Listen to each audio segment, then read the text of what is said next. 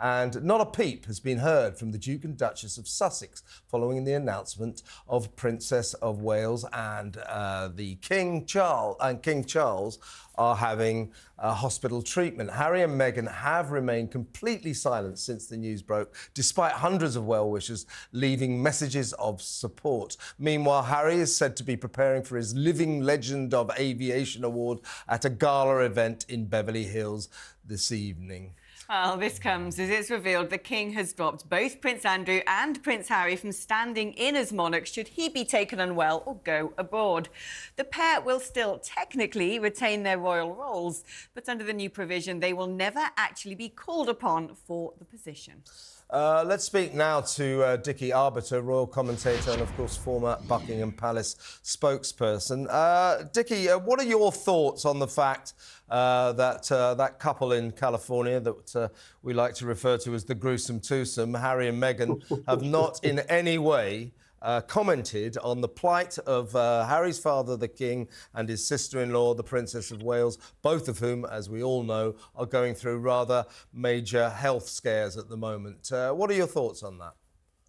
Well, my thoughts initially are, since they left the UK 3 years ago, just over 3 years ago, I've never given them the benefit of the doubt because what they've done is unforgivable.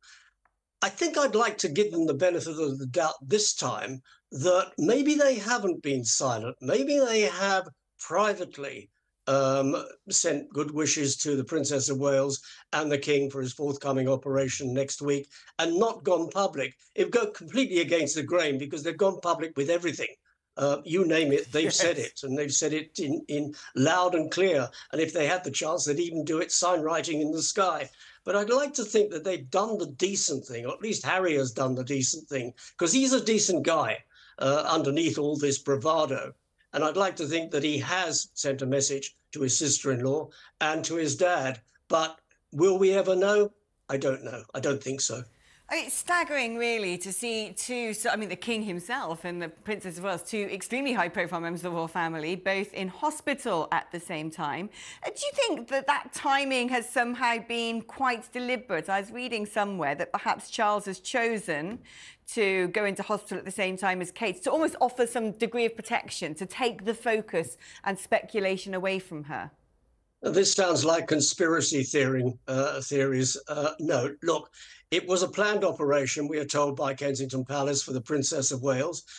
You go in when the surgeon's ready for you. You go in when the bed is ready for you. And you go in as a matter of urgency, because otherwise you wouldn't be having an operation. As far as the King is concerned, yeah, there is a need for him to go and get this prostrate sorted out, and the sooner the better. And now is really better because it's kind of the quiet time of the year. Yes, he's still doing his red boxes, state papers and what have you.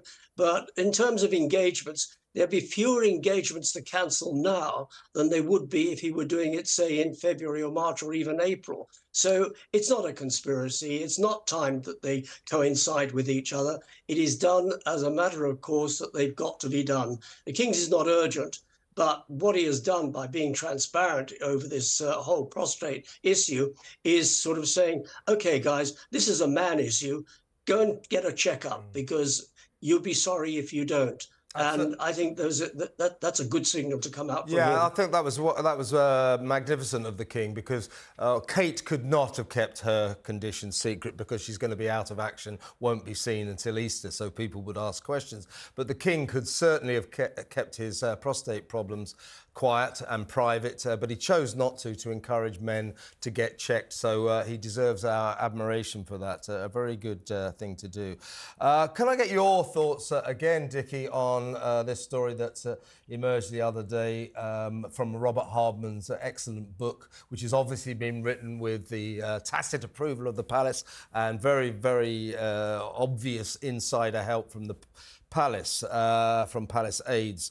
The story that the Queen was as angry as anyone had ever seen her when Harry and Meghan named their kid Lilibet. They then said, which was, of course, her childhood nickname because she couldn't pronounce it, Elizabeth. The only person, apparently, who called her that for her entire life was her beloved husband, Philip. And she was furious that they took this name. They didn't ask her. The BBC reported that. And Harry and Meghan tried to legally threaten them. If you don't retract that story, you'll face legal action. It's defamatory. They then expected the Queen to back her up, and in her rage, to back them up. And in her rage, she didn't, and that legal action disappeared. That is just the lowest of the low, is it not? To tell a lie and then try and enforce it with expensive lawyers, and not to have asked the Queen in the first place. Outrageous, I think. But it's interesting you say that the BBC were being threatened. I said at the time when the name came out, I very much doubted whether they had spoken to the Queen or even asked permission. They probably said after the event, after it had appeared on Instagram, that that's what they were calling their daughter. But I very much doubted at the time whether they had put that to the late Queen in asking her permission. They backtracked because they knew they were a hide on to nothing in terms of trying to sue the BBC for having said that. They would have had to sue a lot of people, and they knew that they were on dodgy ground. It's very unfortunate that this has come about in terms of naming their daughter Lilibet. It was a favourite name. It was a name that was kind of created by her, by the late Queen, because she couldn't pronounce Elizabeth. It was taken up by her grandfather, George V, and the family, her father and her mother called her Lilibet. Mother usually called her darling, but very occasionally called her Lilibet. And Princess Margaret, her sister, called her Lilibet, and as you rightly say, Prince Philip. But you count the number of people on one hand who would have called her Lilibet. Nobody else would have ever dared to do that.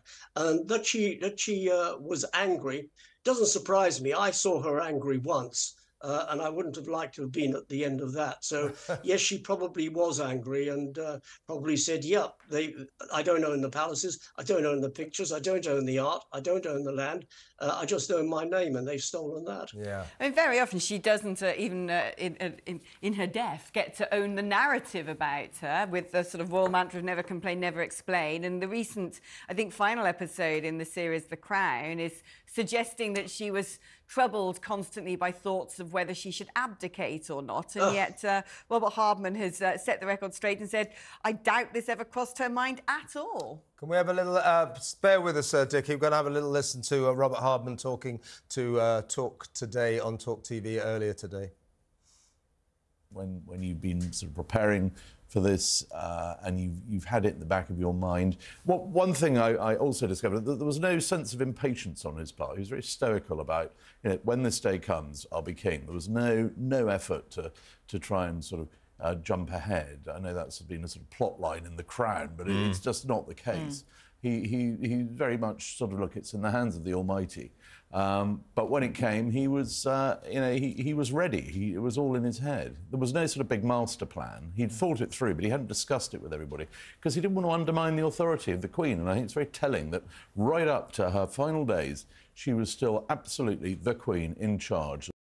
Yeah, Dickie, despite the Queen of Denmark recently abdicating, I think the British royal family, it's never, ever been considered that either the Queen abdicated or now that Charles abdicates so William can step up. It's called primogeniture. The oldest child inherits the throne, and that's sacred to our royal family, isn't it?